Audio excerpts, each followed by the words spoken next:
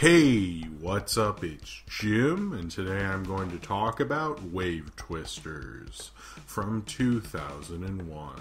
There aren't a lot of animated hip-hop movies. In fact, I can't think of any other than like Rhapsody, Street Kids or something, and I don't know if I'd really count that. And even if there aren't any that are really truly surreal and strange and kind of get into the kind of postmodern oddity that hip-hop really is. And Wave Twisters absolutely does that, taking a DJ Q-Bert album of the same name, which was made 3 years before this movie, and taking early computer animation and After Effects to make an Adult Swim animation kind of type movie pre-Adult Swim. And it's probably one of the few kind of cultish animated films that will truly make you feel like you're probably sort of high, or at least take you back to the feeling of being high in some like hip-hop kid's dorm room while they go, hey, check this cool thing out that I got. Wave Twisters has that kind of really cool, fun vibe to it. It's probably one of the few movies that you would put on at a party, and most of the times when you say, I'm going to put on a movie at a party, that usually means you're going to mute the audio so you could like listen to music and talk over it because the visuals are really cool. And I guess you could do that with Wave Twisters, but I think the main thing with Wave Twisters is it's one of the few party movies where you would actually want to turn up the volume and listen to the music and have it be on at the party. It's almost like the perfect party movie because it works in that way. It's not necessarily a very plot-centric film, but it is like a cool, surreal, bizarre kind of animated film. And if you're into hip-hop and into like turntablism, because this is a DJ, it's kind of a scratch album, and it plays in the kind of beautifulness of kind of that and the flow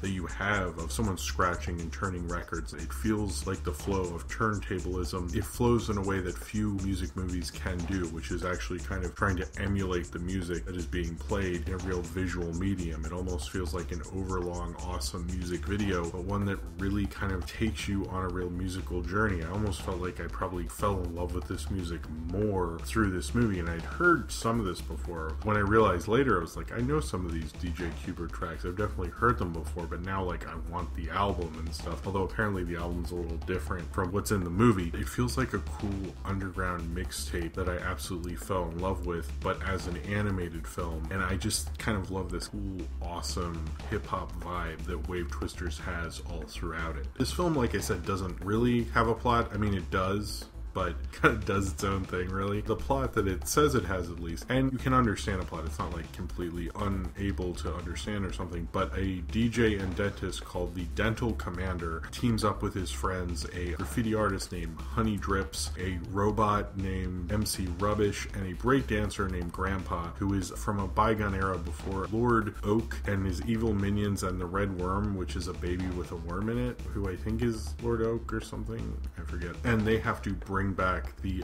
lost arts of hip-hop, breakdancing, graffiti, emceeing, and DJ because they were gone from total extinction by Lord Oak, and they've come to bring them back. As Dental Commander has a cool like hip-hop wristwatch thing, which was actually on DJ Q-Bert's album cover, and they go and fight various villains to hopefully bring back the 4 lost arts of hip-hop and stop Lord Oak from suppressing them for so long. One of the coolest things about this film, I think, is how it was released, because they had various different premieres with various different cuts, which also makes me think like the version I saw, did that have certain music and maybe other versions didn't, because I know they rearranged songs. I heard the album and it's ordered differently. Some of the songs are different and then have different versions in the movie and so forth. So I know they premiered different cuts. I'm wondering if the music was different in each of those cuts, which maybe. I don't have anything to back that up. I'm just kind of making shit up basically. I know they released this on VHS, but not in your traditional way when you would release something on VHS. It was copy protected, meaning you couldn't copy over it, or you couldn't theoretically copy it onto another tape, but that was really easy to do, but they had a thing, so you couldn't do that. With Wave Twisters, they just released it kind of like on regular VHSs, so it wasn't copy protected. They wanted to just kind of get it out there. I think actually that's really cool, frankly. It has a real cult movie vibe, and knowing that kind of release, I think, gives it that. Like, this isn't like really a mainstream film. I could honestly see this playing on a channel at midnight. How this hasn't played on Adult Swim them. If this has, I couldn't find anything to show that it had, and I know it has gotten official releases. It's on YouTube, you can watch it there to rent. It was on Hulu at one point. I don't know if I don't have Hulu, so I don't know if it still is, but it has been like officially released, so I think it would fit perfectly. It feels like kind of like almost what Space Ghost definitely did before it, but it feels almost more like C-Lab or Aqua Teen from what it's doing. No one has any connection from what I can see. I don't know if DJ Q-Bert did music for Aqua Teen at one point or something like that, and the directors had no connection to Aqua Teen. I find it interesting how this was like Aqua Teen before there was Aqua Teen. It's Adult Swim before it was Adult Swim, although Space Ghost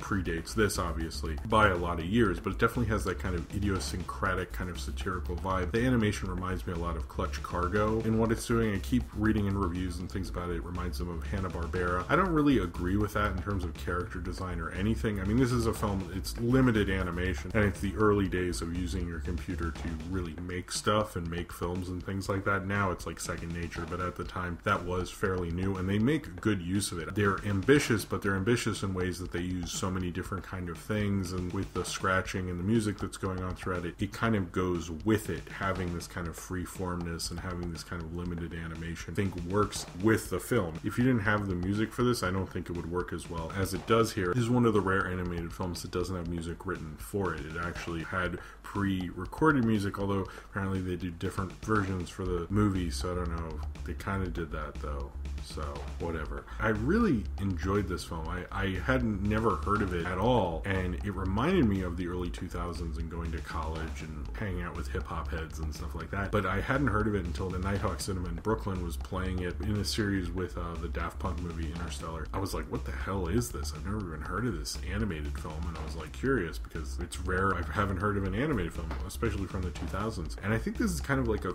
really cool, genuine cult classic, a turntablism movie that isn't just a documentary. I think often when you're trying to capture music in a movie, you're often doing the documentary thing, like let's interview the artists and things like that. You're not getting into the surrealism and how the music flows and how to fall in love with the music and how interesting and odd the music is. And I think Wave Twisters goes into that in a certain way that I don't think someone talking about turntablism or hip-hop would be able to do as well as this does. And it's able to also get DJ Q-Bert, I'm assuming his own interests of like science fiction and Star Wars and Star Trek, but also kind of the 70s, 60s, 80s kind of vibes of all those things. I guess I understand the Hanna-Barbera thing because it feels like that kind of a spacey cartoon. It sort of reminds me of C-Lab in a lot of ways. This is really like the whole time I was like, how did this happen before Adult Swim? Adult Swim's missing out because this so goes into that, but it predates it, which is like awesome. I think that's so cool. There's very few movies where the music is so great I like almost want to dance while I'm watching it, but also pay attention. I think that's all throughout. I love the character designs, particularly of MC Rubbish. I think MC Rubbish looks awesome. I like that the main guy's a dentist, and I think it's cool to have a like wristwatch turntable thing. I really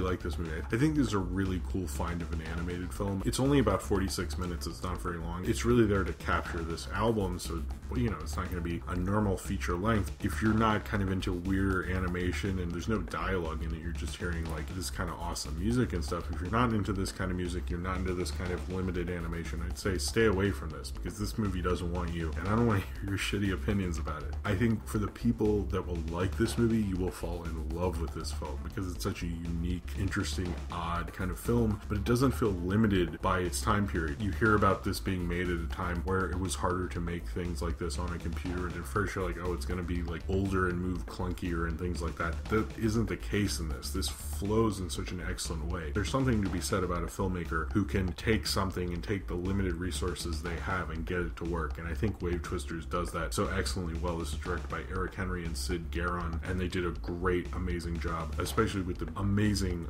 hypnotic, interesting music by DJ Q-Bert, who does an awesome job. It combines live action and puppets and stop motion and computer animation. All sorts of crazy shit goes on. Buckethead shows up. Seriously, Buckethead just randomly shows up. Like, this movie has everything, and it has Buckethead. This is one of the great cult classics of the 2000s, and probably one that absolutely deserves to be in the canon of cult movies. I mean, it inspires me to go like, holy shit, someone made a uniquely different animated film and a uniquely different hip-hop movie. I love hip-hop, but not always the greatest movies, and I think Wave Twisters pushes out a crazy, weird, surreal hip-hop movie the way no one could have made made it before, and no one's really made sense. And I'm happy to have gone on this crazy, strange trip that reminds me of smelling bad bong water and having debates about early Roots albums. Wave Twisters is the awesome, surreal, animated hip-hop movie that you've been waiting for, and if you haven't been waiting for it, I don't think Wave Twisters cares, because Wave Twisters is going to be here anyway, going on in its own unique little corner, and I think that's what's so frankly fucking awesome about it. So if you have seen Wave Twisters and you would like to talk about it, then comment below